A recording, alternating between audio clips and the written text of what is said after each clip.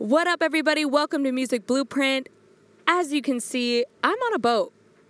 And if you've seen my social media and you're like, where the heck is this girl at? I am in the middle of nowhere, Mexico. Like, literally in the middle of nowhere. We docked out of... Docked? I don't think it's technically docked. We came out of La Paz, Mexico, which is just north of Cabo, and then we've been hitting up all these little islands along the way, but literally I'm in the middle of the ocean, and it's a pretty fun vacation, honestly. I haven't taken a vacation in a really long time, and I'm way, way overdue. But that brings me to today's episode, which is living your dream.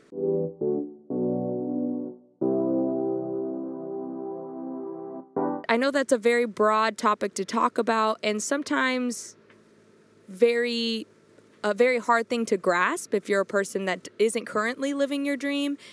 You know, you might be thinking about, oh gosh, like here we go again, or, you know, maybe you just don't feel encouraged to live out your dream. I don't know.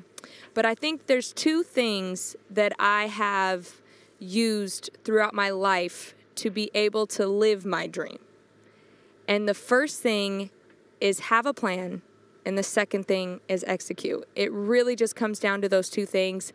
And I know that that's sometimes for some people really difficult.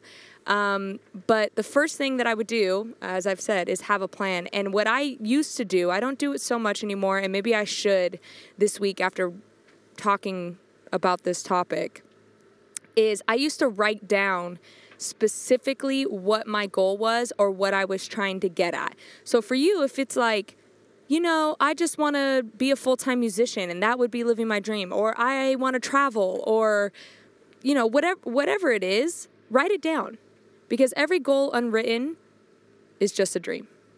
So when you write it down, it comes into fruition, and it's an action that you're making, and then that becomes your focus. And so then after writing it down, every time I went to go do something, for instance, let's say, I don't know, go to a friend's birthday party, or, I don't know, go to a certain session, I would look back at my notes and make sure that everything I was doing was aligning to my goal. So for instance, if a certain session wasn't going to further me towards my goal, either being honing my skill as a songwriter, or just making a strong connection with a fellow musician, or whatever it could be, if that wasn't helping me get closer to my goal, then I wouldn't do it. Now, obviously, there's exception to the rules. Like, you don't want to be a jerk and be like some clout chaser that, you know, only hangs out with people that can further your career and stuff like that. That's definitely not the thing. And also, at the end of the day, you never know who's going to be the person that puts you on, right? It could have been the one person that you're like, man, I did a session with this person one time, and, you know, it wasn't even that great of a session, but you know what? We had a really good time, and now look at, they helped me out and got me a sync deal, or they helped me out with XYZ. Like, you never really know what's going to happen, but I think a lot of times when life gets really crazy, we forget about our goal and we forget about our end game. And when you have it written down and you have it in front of your face every day, like I would put it on my whiteboard, like every time I woke up, I would see it on my whiteboard, or I would, you know, put it in my phone. Like when I opened up my phone, maybe my notes, like I had it written at the top of the things that I had to do that day. I would put at the top of what my goal was. And for a person like me that's very type A, that likes working, it helps me remain focused and not get caught up in all of the things that I just like to work to do. So sometimes when you're a worker bee like myself, you just work. And yeah, you'll end up getting somewhere, but it's not laser focused. And it'll end up making you, or it'll end up taking you longer to get where you need to go, because you're just constantly working and not working with a specific focus in mind. Don't get rid of the work ethic. The work ethic is great, but sometimes that also leads you down paths that you don't really need to go down. And if you're a person that is not motivated and you're not a worker bee, maybe you have the skill set of picking the right things, but then you don't have the motivation. So possibly what might help you is if you have it written down and you see it every day, you're motivating yourself to get going. And then the second thing is just execute. Like every time you put your hand to something, be a person of action. Don't lay back. Don't, oh, well, I was going to do this and then I didn't.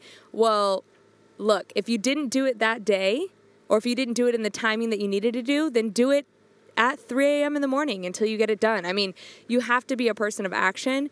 Again, I've talked about this in some of my other podcasts, which you can check out here. But you're your own business. So you don't have anybody behind you kicking you into gear. I mean, if you're lucky, you might have a manager or maybe a lawyer that like kind of works as a manager or whatever, or possibly maybe a spouse or something, girlfriend, I don't know, girlfriend, boyfriend, whatever. But at the end of the day, the buck stops with you. And if you're not a motivated person to get it done, you either need to surround yourself by people who motivate you, get your surroundings in the right kind of thing, or